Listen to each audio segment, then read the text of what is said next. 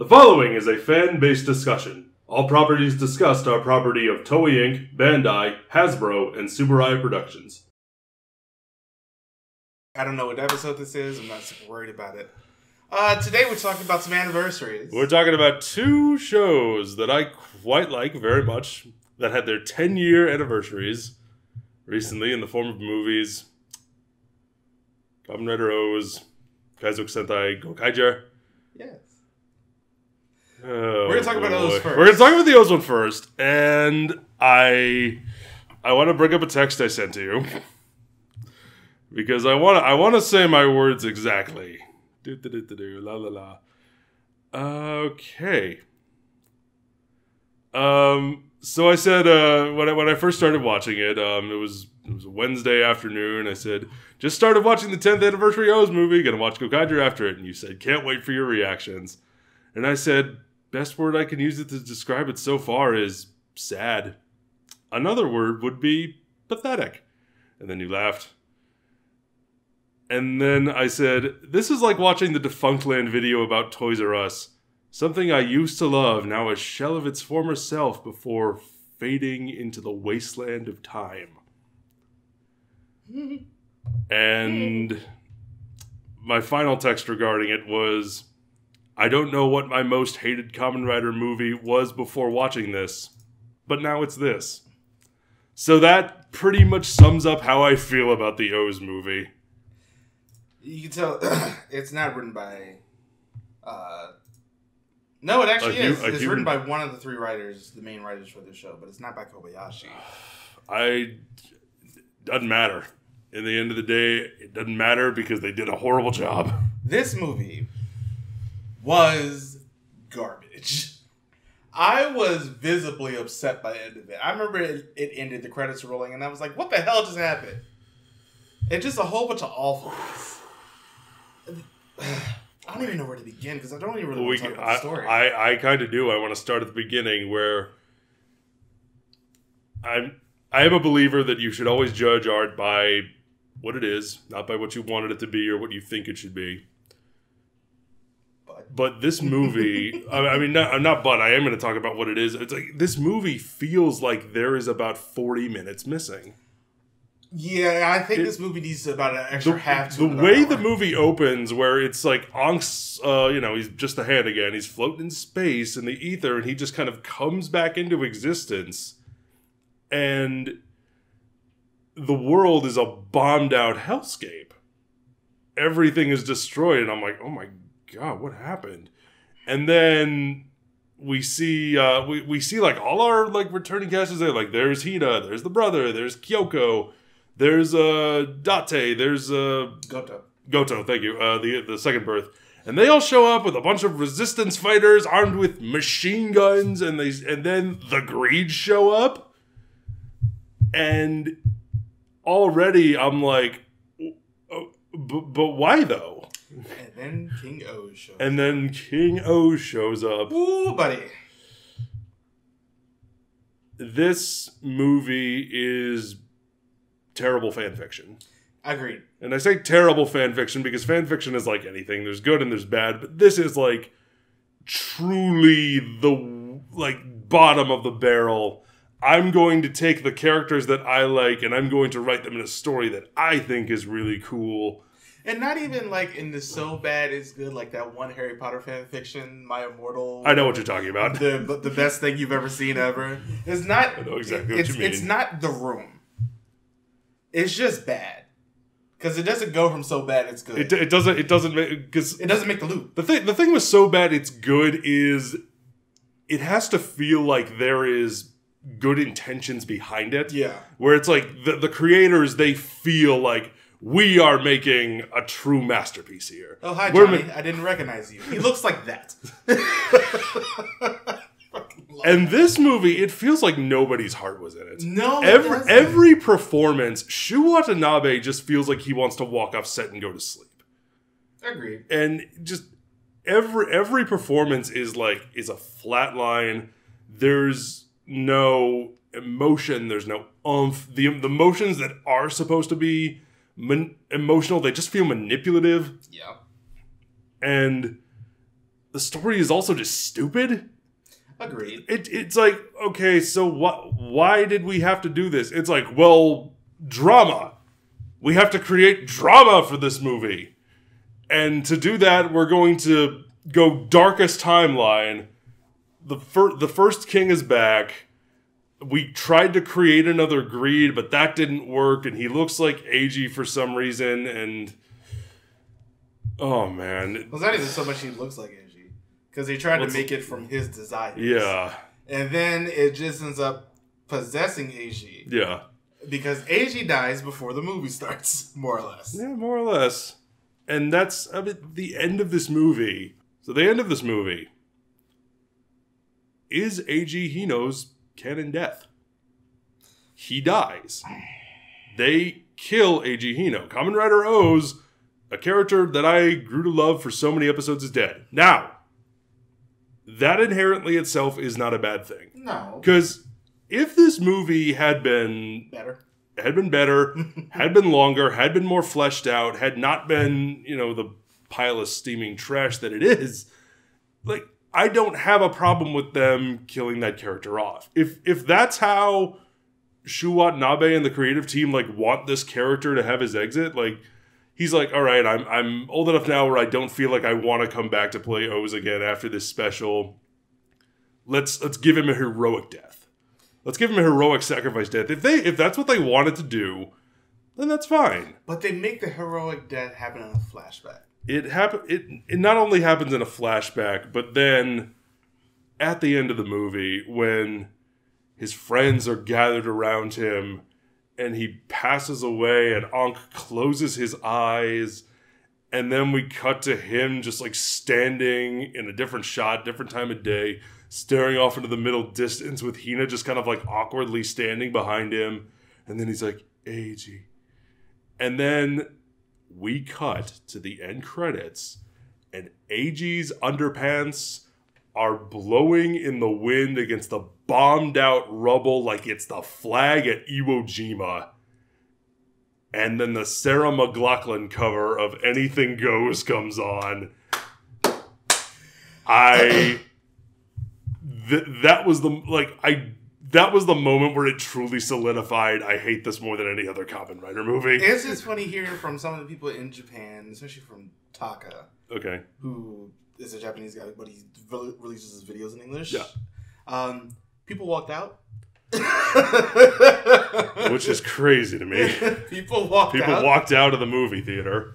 And people said this is bad fan fiction. This is, one of the worst things they see. Pretty much all the things that you All the things we've said, yeah.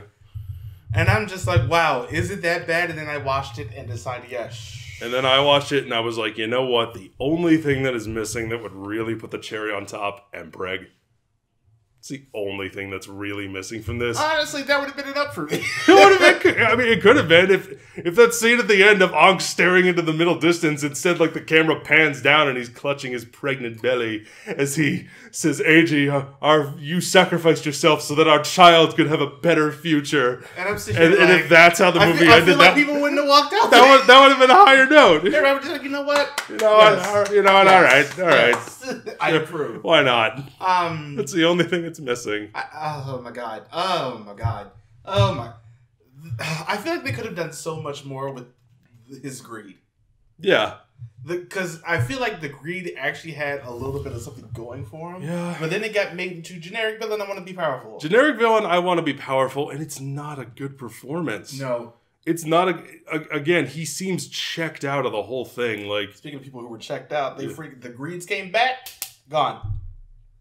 3 seconds. They were on screen for like a minute and a half. Uba had the most, and he had like an extra minute. And then he basically just dies. Yeah, it's kind of nice that we get some, we get some human scenes with them in their human forms. Like human scenes, human scene.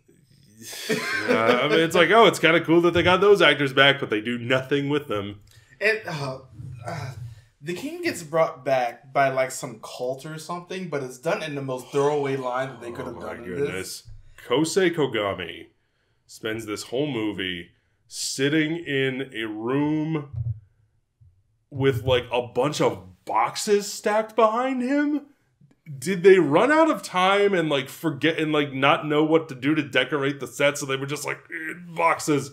Just put boxes behind him. Covered in boxes. We can't use a green screen, so just put boxes behind him. It looks like he's just like sitting in the basement of an Amazon warehouse. Yeah. He now works for Amazon. But not the Kogami Foundation got absorbed. Oh my god. This movie... And all he does in this whole movie is just do exposition dumps. Yeah, he does. He just sits there they call him in via Zoom and he's like, allow me to tell you the plot. And it's just exposition dump after exposition dump. There's so many scenes of characters just explaining things. And the things that they're explaining are dumb. This movie needed at least another 30 minutes to an hour. I agree. Because they condense so much into exposition dumps. It's just like, I can't appreciate anything that's going on because I'm just being told. Mm. All this stuff happened in the past. Here's all the stuff that happened between the time that Ankh wasn't here and now he's here again. Yep. And I'm just like, this is how you're going to bring him back? You basically just made them switch places. Yeah, pretty much. And no kiss. I was upset at that. How dare that? I'm sitting here like, we were all waiting for it. We were rooting for you. We were all rooting for you. Oh, well. Win some, you lose some. Trash. This movie is awful. This movie is trash. Oh my god. It just upsets me. It does. And I don't even like O's that much. Wow, okay. That's what it's a show that I've definitely cooled off on in recent years. I don't like it anywhere near as much as I used to, but it's still a good show. I still think it's worth a watch, but this movie just wow. Trash. It's the worst. Shall we move on? To Ten Gokaiger. Kaizoku Sentai Ten Gokaiger. Now, we sort of have differing opinions on this. We do. Because I actually liked this movie. You did. I thought it was fun. And I think that's mostly because it's Gokaiger. I don't think it's like the magnum opus or anything. But I still think it's just a fun show. And I think this movie is just a fun way to, get to where we are now 10 years later. Mm-hmm. I think this movie is not... I don't think it's awful. I didn't like it. But it definitely has its moments. What did you like about it? What I didn't like about it? Yeah, let's start there. Okay. Like the O's movie, I felt like it was too short. And I really didn't like how the story was told. The actual story itself, like, it does the same thing that Superhero Tyson does, the first movie, where it's like, we have the heroes are fighting amongst each other, but then at the end right before the final battle, we reveal, actually, we were not fighting each other. It was a ruse. And I didn't like that. I don't think they did that here. They pretty much do. And I think that the way that you're saying that is because, so the Gokaiger Island gets blown up. Because that's how the movie starts, is like the smoldering wreckage of the Gokai Galleon with Joe looking at it. And Marvelous and the others are back on Earth because Marvelous tracked down the person's responsible to Earth and finds out that using Bosco's trumpet, they've organization has been putting on like Super Sentai battles to reinvigorate the economy because it's sort of like a betting system that they have. And I sort of like how that's set up. It's a very interesting way to be like, all right, so we're sort of doing this to fund the world's defense system. But and the defense system is like powered by the keys themselves. Yeah. Powered by the Ranger keys. And also, just a straight up money for building the defense Which system. were all stolen from the Gokaigers. Yeah, because Guy got them and gave them, well, he got all the keys again. Yeah. Because they did get them back at the end of the show. But right. As we saw in Zoojer, if they ask, they'll give it to them. Yeah. So that's all you have to do is say please. Yeah. So that's what they did here. And Guy's been using that to reinvigorate, just pump more money back into the world. Mm-hmm. And I'm just like, you know what? I like this plan. Because it deals with, strangely enough, real world economics. Mm-hmm. Just like my favorite episode of Battle Fever when they took over Japan's fishing economy. I still think that's one of the best episodes Sensei's ever done, just because it's just so intricate. Interesting. But so easily done, and I love it.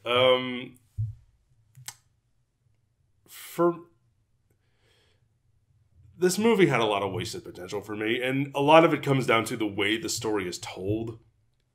Again, I think it's an interesting concept, and where it ends up, I would have liked it so much more if this had been like... how cool would it have been to see the Ocean's 11 version of a Sentai? I really, really hate it. This is a trope that's not exclusive to Sentai. We see it a lot. Where, like, in between a previous adventure and the next adventure, the team has broken up. Which is sort of what they did here. And they do it off screen, and now everyone has just gone their separate ways, and I really hate that. It felt like, well, we need conflict in this. We need conflict and we need drama. How can we do that? I know, we'll break the team up and we'll, you know, do this. And break the team up. Which, again, it comes back to they weren't. It was all a ruse. But how cool would it have been to see the Gokaiger version of the Sting or Ocean's 11 where we're like, if I wanted to see the Gokai Galleon get blown up. I don't like that we open and that's just like the first shot of the movie. I would have, and I don't like that Guy isn't a part of the team anymore. He's as much a part of the team as anyone else. I wish he had just stayed with them. Well, yeah, because he was the one who sort of got left on Earth. I know, but I wish they didn't do that. Which, again, judge it by what it is, not by what you wanted. But I would have loved, like, even if they did leave him behind on Earth, let's say they, you know, like, everything happens as is. But how cool would it have been to see Marvelous and crew plan this sting operation after the Galleon gets, like, Guy is on Earth, he's doing his own thing, he's, you know, helping this corporation out with the energy source and whatnot. Unintentionally working for the bad guys. And he gets a call from his old teammate, Captain Marvelous, with some bad news. The Gokai Galleon has been destroyed. And we know who did it. We need your help to get back at them. And they plan this operation. I would have loved to have seen that. Like, so we've got this idea for this and this and this. And Guy, like, well, it sounds like you're going to need someone on the inside. Well, that's where you come in. I feel like, weirdly enough, it works better for me because it was the five of them who planned it. But they also needed him to be sort of an unintentional... I'm not going to say fall guy, but sort of an unintentional guy on the inside. Because that's how they got... Doc got the transmitter onto the back of his key. Yeah. And gave it to Guy. Or rather, it was given to him. No. They fumbled the Gokai Silver Key, put the transmitter on the back of that, and then that's how they listened in on the plans of the bad guys. Yeah. I sort of do love that. He sort of was a part of the plan, but unintentionally. Okay. I feel like I've said my piece on what I didn't like, so let's move on to the stuff I did like. The cameo by Mr. Super Sentai as himself. And then seeing the fight of his two characters losing to Kenji Oma's characters. Super and his reaction to that was really funny. I like that it's his co-commentator is Bosco's actor. Yeah. Playing a different character, but it's like... And they make a little bit of a joke about it, about how his name kind of sounds like Bosco. I love that so much. It was a fun little cameo. I liked that. One of the bad guys, was that Metal Yoshida from Kamen Rider Gaim? Yes, it was. I loved his look. I love that one of our villains is just a big dude who they covered in like full body makeup from like his waist up. Yeah. And he's just covered in like blue and like green body paint. And it's really good makeup too. Yeah. And once again, Metal Yoshida, great actor. And he really sells it. He's able to work with this character really well. And seeing him just in that makeup and on screen, just filling it with his presence is great. I still think one of my favorite parts was Lucas sort of betraying them. And then absolutely not doing that and coming in as the reporter. Yeah. I thought that was the funniest part of this movie. Her as the reporter is so good. That costume change, Sentai Girl costume change. And then Ahim going to meet Takamichi. And then coming back with the rest, the new, all the Reds who came after. And them fighting the previous teams in the new suits. Yep. I loved it. I loved the fight scenes in this. They were a lot of fun. Guy's actor is jacked. He is jacked. He is as hell. Jacked out of his. They make it a couple of moments in this movie to just like, because when he meets up with Dawn again, it's like, dang, you gotta. Junya Ikeda is his name. When they came back, this is sort of the behind the scenes. Yeah. They said they're just like, we tried to have them fit into their old suits, and he couldn't because he was too jacked. During the credits, you see some like behind the scenes footage, and one of them is him just like flexing in his Sentai outfit. Yeah. That spandex looks like it is about to rip off of his body. Dude, just huge. It's also because like he's not very tall. Like he's like the shortest member of the team. I think he's even shorter than Ahim is. Yes. And he's so like thick now. Yeah. And it's just like pure muscle on his body. Like, yes, this is the thickness I came here for. Like good on you, dude. That takes extreme dedication. Good for you. He's out here just acting, being a dad, and I'm just like. That's what he's doing. The dad bod we all aspire for. Yes, Jesus Christ. He's gonna punch somebody. I mean, like, when was that photo taken? Because that's like an Instagram photo, and then him in. This is him in Gokaiger. This is him in probably Garo. Around the time Garo season 3 was shooting. Yeah, he is bulked up considerably. He'd punch you and you would explode, and I'm just like, well, all right then. I guess that's the look we're going for, and I appreciate it. Jesus, this movie was fun. I will say another Marvelous eye patch. It was cool to see Marvelous with an eye patch. It's a said, very small thing, but it's kind of cool to see that. And the post credit is like, "How'd you lose your eyes?" Like, I didn't. It just got. That's right. And he's like, "Oh, I didn't," and he takes it off, and he's totally fine. What a doofus. And I will say one big advantage I think this has over the O's movie. The actors seem to care. They seem like they were having fun. Everyone seems to be having fun, and like in the behind the scenes, and they're all like laughing, and they seem to be having a good time. And then you watch the countdown videos they did for the O's movie, where like they had the cast there like saying, our movie's coming out, and they just look like they want to be anywhere else. Yeah, they look a little dead in the face. Just like I want to go home. Can I please go home? Because like I did watch the video of Shu Watanabe, Eiji's actor, giving Ryosuke Miura, who plays Anka, a bouquet of flowers for his birthday. Like that felt like a genuine moment. They have a lot of chemistry. That was like a behind the scenes, moment, sure, during their press tour. But they have a lot of chemistry that really shows. And like him showing up to give him flowers on his birthday and singing happy birthday to him, and Ryusuke is getting very emotional about it. It's a very nice moment that happened in real life, so I'm glad we got that. Yeah. But the movie is terrible. Yeah, I think this is the thing. And then you look at the behind the scenes for this movie, and everyone is just like smiling and having a great time, and they seem to be so happy to get back in to play these characters again. And Captain Marvelous was doing a whole bunch of other stuff because he's showing up in the Zenkaiger versus Kiramager versus Senpaiger movie. Yeah. So he's just on set right now. We all know Mao's just Captain. Whenever there's a Toei Tokusatsu production, Mao just shows up somewhere. Yep.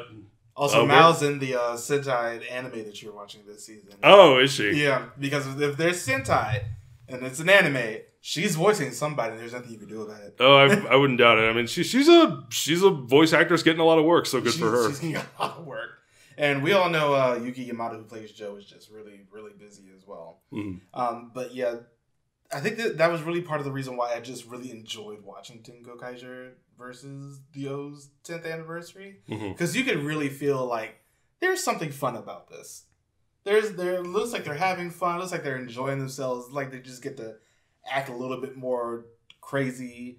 I love the fact that the first person that we spent time with in this movie was actually Dawn. Mm-hmm. When he's going around and... Sorry, I'm trying to look up what character she plays. I think it's a cat or something. Anyway, yeah, the O's... It's just a disappointment. It's very generic. Yeah, she is the cat. Yeah. How about that? But Ten Gokaiger... Good for you.